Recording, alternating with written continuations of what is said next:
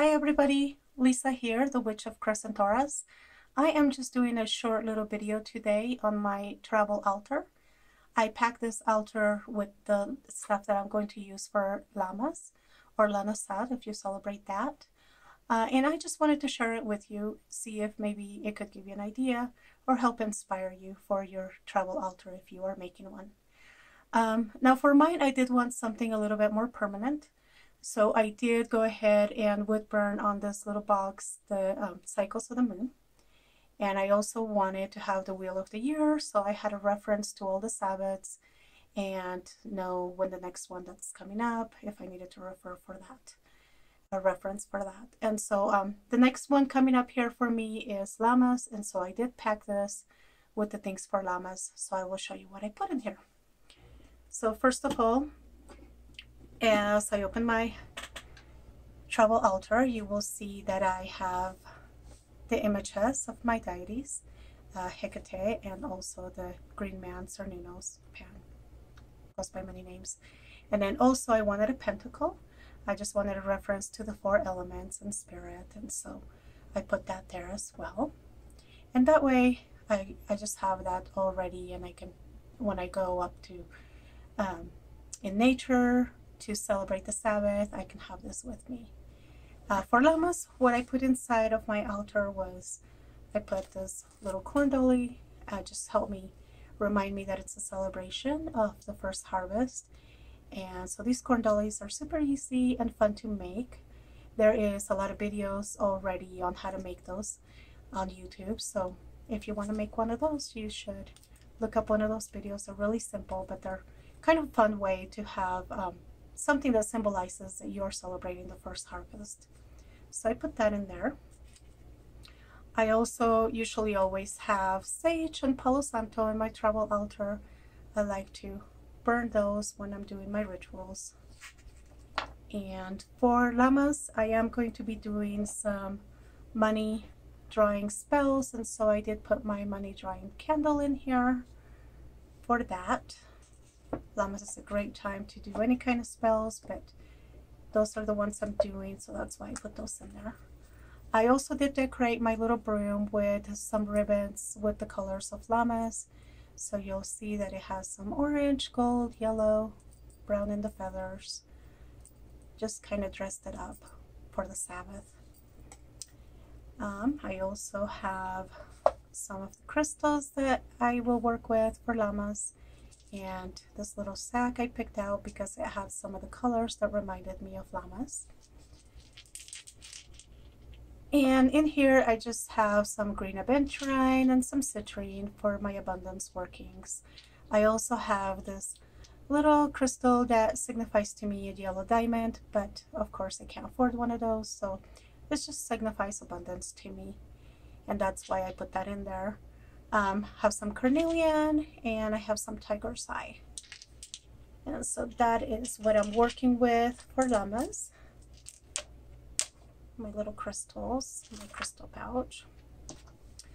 For herbs, I put some fennel, some lavender, some frankincense, some dandelion, some rosemary, some thyme leaf, and of course some basil leaves, because I really like to put some spells, do some affirmations and burn the basil leaves. So I usually always have that regardless of what Sabbath it is. I usually always have those in my travel altar.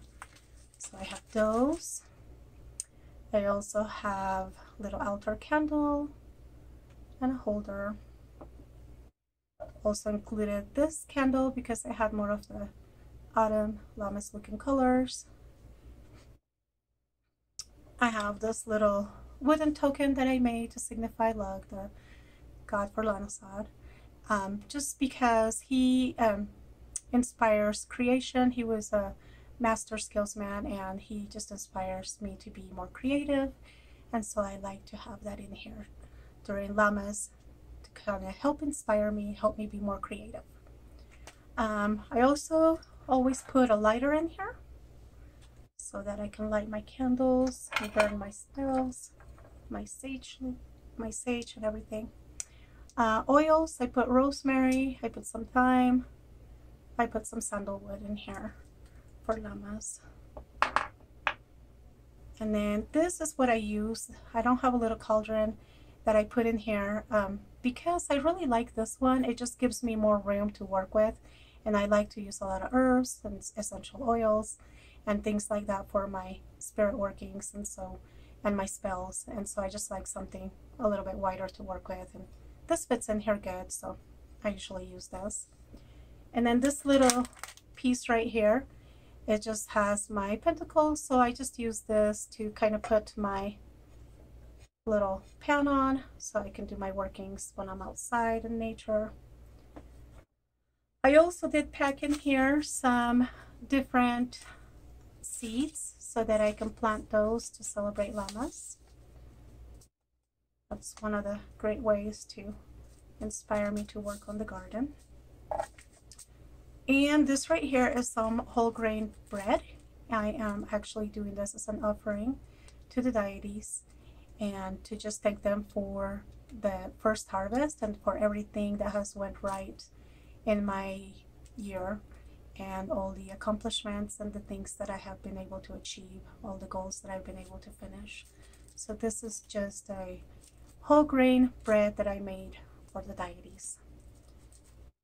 And then in here I also have just a paper note so that I can kind of put some of the things that I want to get rid of and burn them away as one of my spells. So I usually keep something like that in there.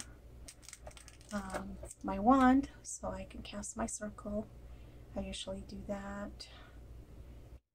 So I keep that in my travel altar for all the Sabbaths. And then some incense in case I felt like having incense instead of just the sage and the Palo Santo. And this is just some rose incense. So that is everything. As you can see, you can fit quite a bit in here.